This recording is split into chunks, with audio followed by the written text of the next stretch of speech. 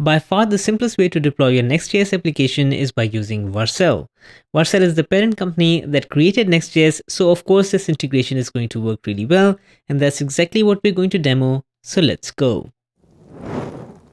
You can bring your own example NextJS application. We're just starting with the basic template one that has an index page, as well as a simple hello API that returns the name John Doe. And by executing npm run dev, we can see this demo page as well as the demo API. Now let's look at how we can deploy this or any other NextJS application to Vercel. Vercel supports continuous integration, so honestly the best way to deploy is to publish this to an online repository. For example, here we are publishing the code to a GitHub repository. Now once we have this code on GitHub, the next step is to log into Vercel to create a project that is linked to this repository. We go to vercel.com, click on sign up, and then continue with GitHub. Once you've authorized and logged in with GitHub, you will be presented with an overview, and this is where we will create our new continuous deployment project. Here you can import a Git repository, and we will select the demo Vercel project that we just published to GitHub. Now as we mentioned, Vercel works really well with NextJS, so the only real thing that you need to do over here is to click the deploy button. It's going to kick off the deployment, and the first time it runs, it's going to take a bit of time. It's not a lot of time, but I've sped this up for you nonetheless. Now once this completes, it takes you to a nice pretty congratulations screen, and now we can go to the dashboard for this particular project. Now within the dashboard, you can see the domains to which this particular application was deployed. You can visit any of these domains to view your application live in production. And of course, our API, that is API/hello, exists here as well. And honestly, that's how easy it is to deploy your NextJS application to Vercel. But let's take it a bit further and demo the development workflow with continuous delivery that Vercel provides.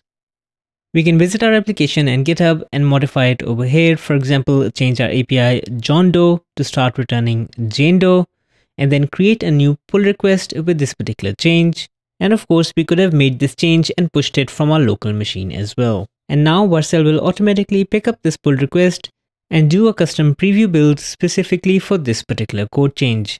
We can see this deployment taking place as a part of the checks that are being performed on this particular pull request as well.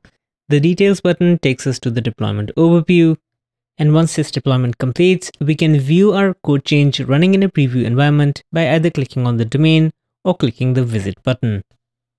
This takes us to the application homepage, which we haven't modified, but we have modified the /API/hello, and as you can see, it is now returning Jane Doe instead of John Doe. Once we are happy with the change, that is, we understand that the code modification works as expected, we can jump back to our pull request and merge it to the main branch.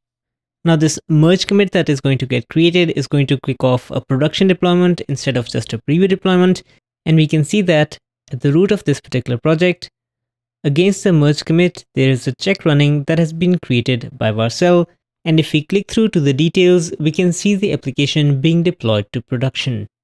And once the status turns to ready, congratulations, you deployed your change to production.